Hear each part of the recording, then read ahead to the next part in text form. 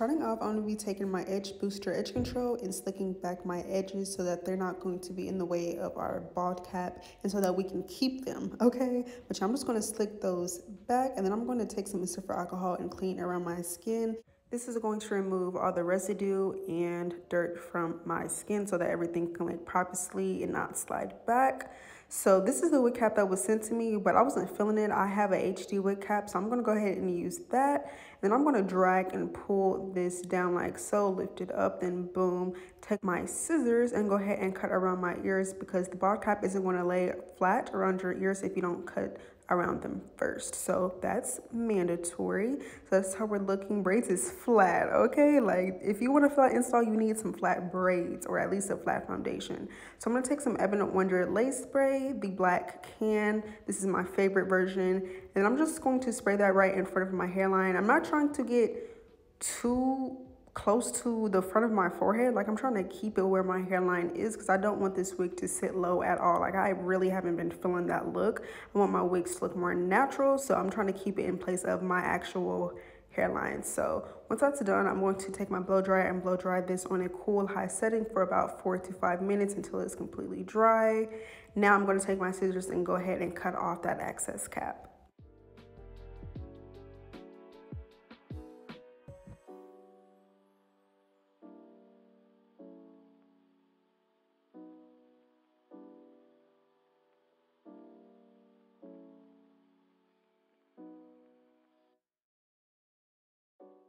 Sidebar, throughout this video, please try to ignore my eyelash that is like slopping down because it's going to do that back and forth this whole video. But once I catch it, I'll fix it. The left side near my ear wasn't dry all the way, so I had to hurry up and take my blow dryer and blow dry that down because it was definitely going to lift back.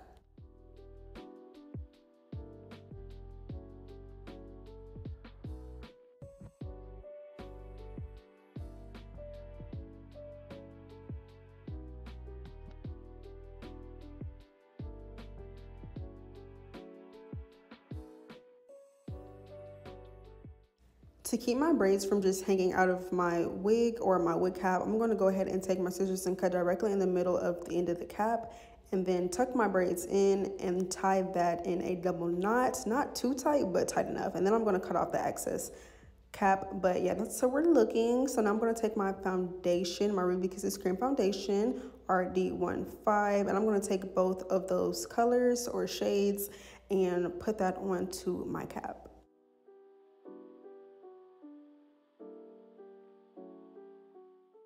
I'm only going to put foundation in the middle because that is where my part is going to be. It's no need to put it all over the cap, but this is what the inside of the wig looks like. The knots are bleached. I did pluck them, and as you guys can see, there's like 3 clips in the inside, and I'm going to go ahead and cut those out because yeah, when you cut them out, your wig is just going to lay flatter and be a lot more comfortable. I'm going to take my super sharp scissors and then cut off the thread that is attached to the clip, which it's not hard to do at all, just showing you guys here. And this is how it should look when it is all done. So now I'm going to put this wig on and I'm just combing out this hair. I did let this hair air dry after I bleached the knots. Yeah, I didn't wash this hair. This is just what it looks like air dried at its regular texture. So I'm going to take my finger and map around my ear, basically tracing around it. Now I'm going to flip that extra hair over, take my scissors and then cut around my ear all the way to the top of my ear. And that's how I know I'm going to get the most comfortable fit. To make sure it's laying fine, I just tuck it around my ear and then boom, we're good. So I'm going to do the same thing on the left side, going ahead and cut off that.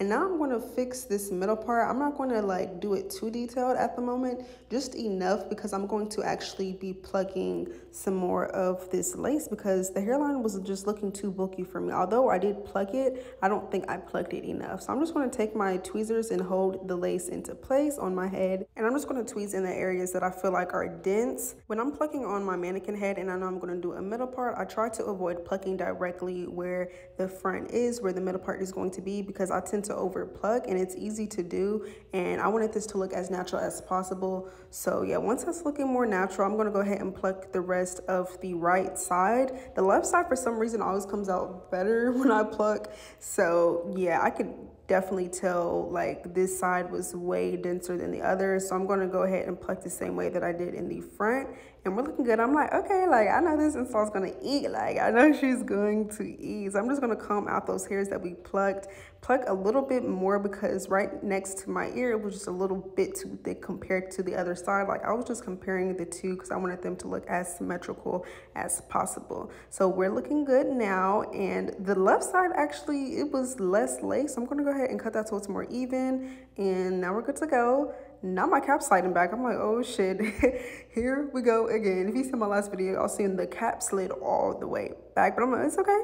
It is okay. Like this is still going to eat down. Like fuck the ball cap. We didn't need it last video. We don't need it this one. So I'm gonna go ahead and do a glueless install again today. Y'all might not think this is glueless, but this is glueless to me as somebody that uses glue for damn near every install. With the first spray, the cap was starting to slide back, so I immediately took my blow dry and blow dried it back into place, and I'm just using my finger to reinforce it to hold into place and stay down. I had a feeling this was gonna happen, y'all. Like I had a feeling, but it was fixable, and it was so much spray getting like on my face because of the blow dryer, but it's cool. It's cool. Luckily around my ear that was melted down, like my cap wasn't going to move. So yeah, we're just going to blow dry that into place, and I'm going to do the same thing on the other side. Just spray that right in front of the cap, not too far down, not too far on top of the cap, but just enough, and then blow drying it until it is tacky. It's not going to take long to blow dry because you don't want it to be completely dry, because then it's not going to stick. You want it to be just tacky. And by tacky, I mean sticky. So the part of my cap that was sliding back the most, I went ahead and took some Got to Be Glued spray, and I'm going to blow dry that into place because, y'all, if that started to slide back, it was going to kill me, like literally. So blow drying that into place. I'm doing 3 layers of this, so I'm just going to take my finger and smooth out the product, and then also use my finger to take off any excess product that was there, because I didn't want this lace, like I said before, to sit too low on my forehead. So my 3rd layer was actually dried down a little too much, like it wasn't tacky. So I'm gonna go ahead and spray around the whole entire thing, just with a little bit of spray to get it back tacky and sticky.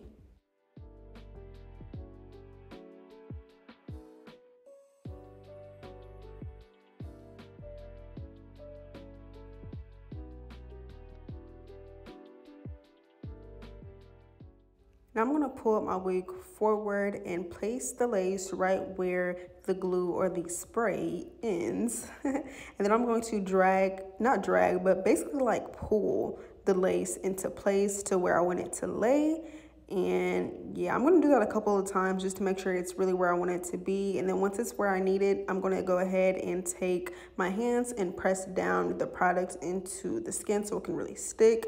And then I'm going to take my band and put that directly on top of the lace, tie that in a slight double knot, like not a tight one at all. And we're gonna let that sit for 15 minutes. While I wait for the lace to melt, I'm gonna go ahead and get the top of this hair flat. So I'm gonna part it out into sections. This is going to be a very, very small section, and all of them are gonna be small sections because that is going to help get this wig flat.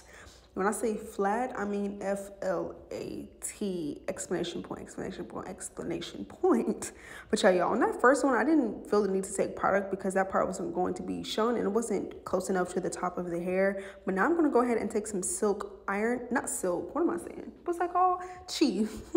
Chi Iron Guard, the oil version. And then I'm just going to put that on the hair and then smooth that out with my hot comb. I know I'm not showing you guys how much I'm going over the hair with my hot comb, but just know I'm going over it multiple times. I mean, like at least 10 times. Definitely until I notice a difference in the flatness and that it's like really laid down.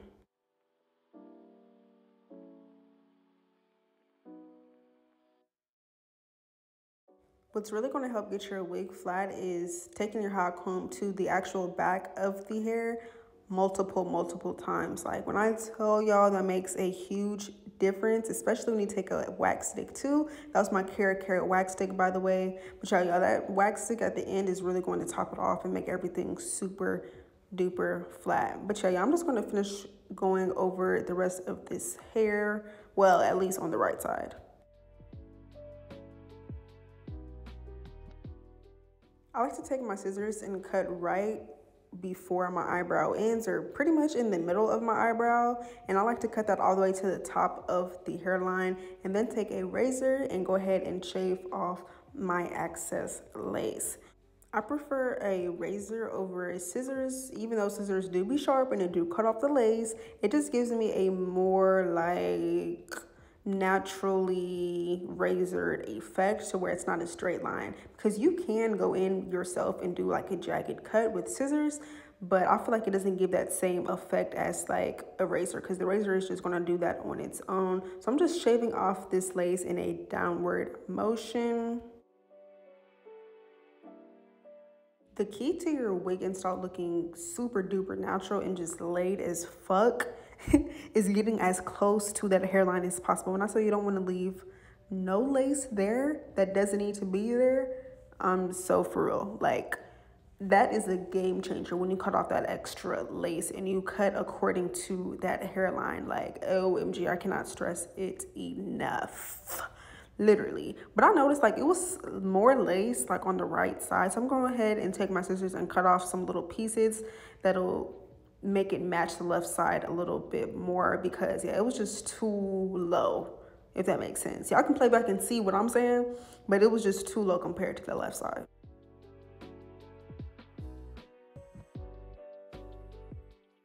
Now I got to get this part to actually be a super crisp middle part. So I'm going to go ahead and take the end of my rat tail comb and pull those hairs and get them in place, and then hot comb the hairs flat so that they can stay in place, y'all. So I'm going to do this and see, okay, like, is it a middle part? Because I need it to be a middle part.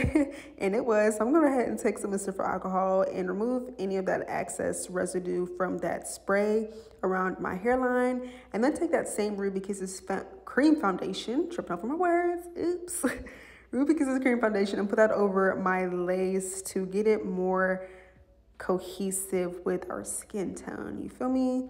So yeah, I'm going to cut off a little bit more lace because yeah, I'm a perfectionist. But now we're going to take some Ebon Wonder lace spray, and this is the spritz version. And I'm just going to put that onto my finger and tap that around the top, not the top, but the front of the lace, okay? So this is what it looks like after I let a band sit for about 20 minutes. I went ahead and flattened out the left side too, the same thing that I did to the right side. So now we're gonna go ahead and get started on my baby hairs. For my baby hairs with the middle part, I really don't like when they sit too close to like the part, unless it's like going to be baby hairs that's going to sit in the middle too, but that wasn't the case. So I made sure to leave like an inch of hair before I started my baby hairs. Yeah, it just gives like a more mature look, if that makes sense. So I'm just being really precise and pulling out a thin layer of hair because this wig is plucked. Okay, so I didn't need to pull out an extra amount of hair. So I'm going to do the same thing for this side, and I'm basically going to do my best to pull out the same amount of hairs that I did on the right side, like the same length, the same amount, all of that, length times width. But yeah, y'all, I'm going to take some hairs back because I'm like, that's a little too much. Yeah, that's a little too much. But yeah, I'm just going to hot comb this hair too as well to just get this hairline looking as clean as possible. So now for my sideburns, I like to leave at least 2 inches or like 1.5 inches of hair in between the baby hairs in the front and my sideburns. So yeah, that's what we're going to do. Do the same thing on the left side, hot comb those out to get them nice and flat. To get my baby hairs the perfect length, I like to cut them in a diagonal motion with my scissors. So I'm going to go ahead and do that, and I let them sit right above my eyebrow or a little lower sometimes if I'm in the mood for that. But the same thing with my sideburns, I'm just going to cut them pretty much at the length of my ear.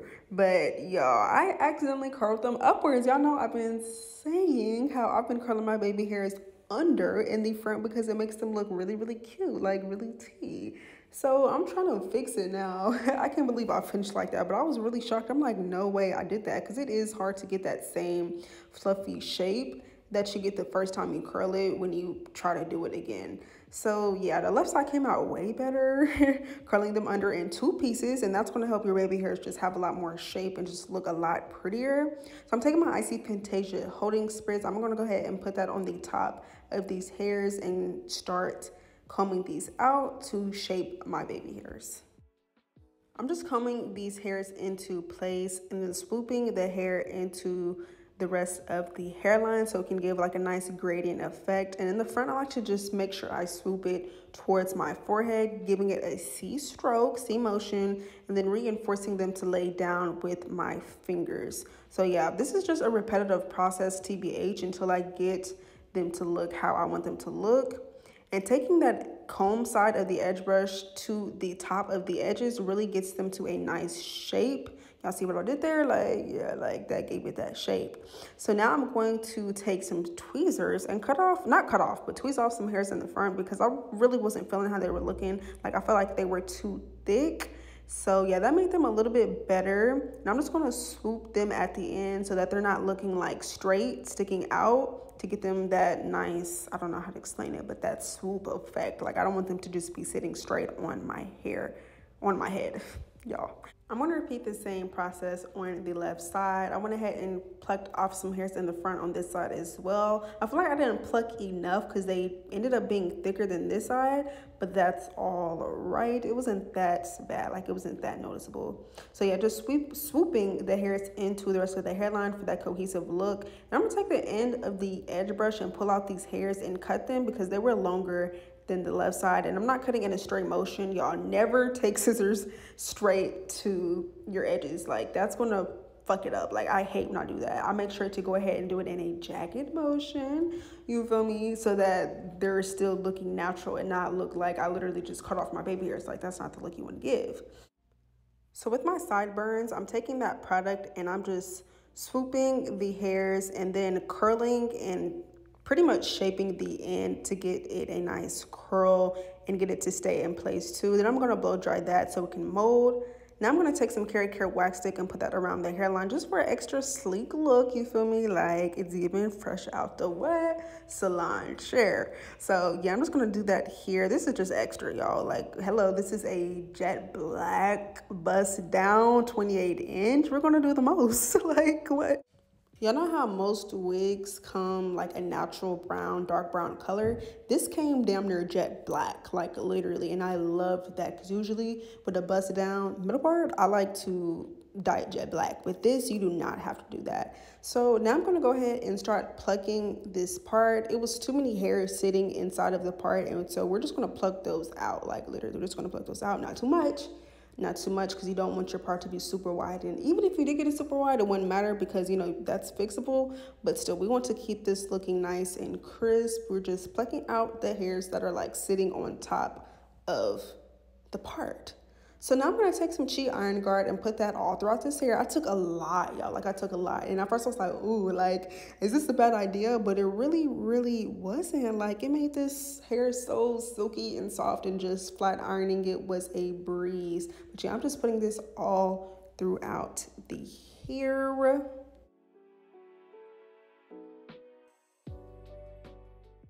I'm gonna take my Babyliss Pro flat iron and this comb. Y'all wanna make sure y'all have a heat resistant comb because it will melt and start shaping and doing splits and all this extra stuff. So yeah, I'm just gonna do the chase method with this, and I'm parting out this hair in sections so that I can have an easier, you know, time flat iron this hair, and also so I can make sure I get every strand because y'all, you know, I usually flat iron my straight wigs on a mannequin head, but I honestly forgot to do it, so I just had to do it on my head, and it wasn't all that bad. Like I thought it was gonna take a long time. It definitely didn't. So yeah, I'm just moving with my flat iron super slow. Like I'm not in a rush at all. We're just gonna pass through it slow, then go ahead and chase it to make sure that the hair stays nice and silky, like y'all see it. But yeah, this literally took 15 minutes on each side. Like that was nothing. But yeah, y'all, I'm just going to flat iron this hair. I feel like I'm saying the same thing over and over. So I'm just let y'all finish watching. I'm not gonna show y'all me flat iron the other side because who wants to sit here and watch me flat iron both sides? Like it's literally the same thing. So yeah, I'm just gonna finish doing this side.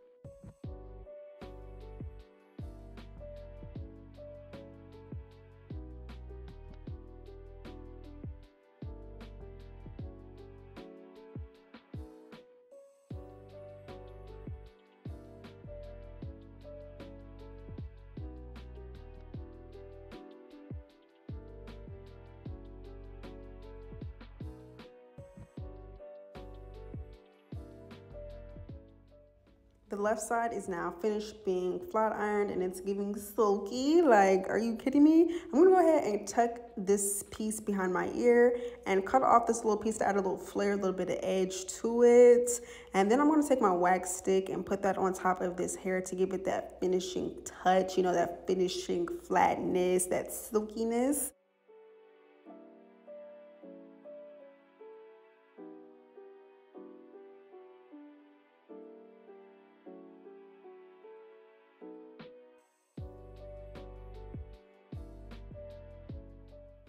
And this one got to be glue spray over the top to get it nice and flat. Okay, like many steps to the flatness. There's steps to this.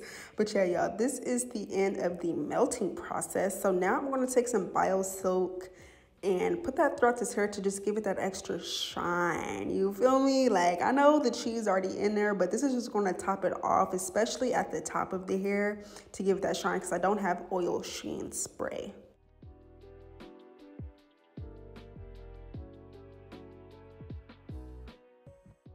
To get this installed the extra oomph, I'm going to take this flat makeup brush and that same Ruby Kisses cream foundation in that shade RD15 and put that throughout my part. I'm not going to put it on my skin. I'm just going to leave it on the lace, and it is a little too wide in the front. So I'm going to take this Red by Kiss Quick Cover Up in black, and I'm going to put this in the front so it can look more clean and crisp. I didn't feel the need to put it throughout the whole entire part, just in the front where it was just a little bit too wide.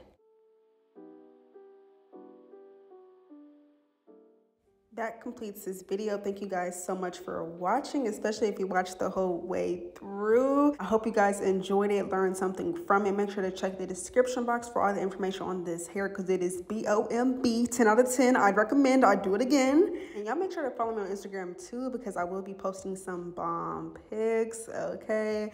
But yeah, y'all, this is the 28-inch wig from BeaufoxHair HD Lace 13x4. Y'all see it? Slow motion for me, slow motion. But yeah, you guys, thank you guys so much. Don't forget to like, comment, subscribe, and I will see you guys in my next video.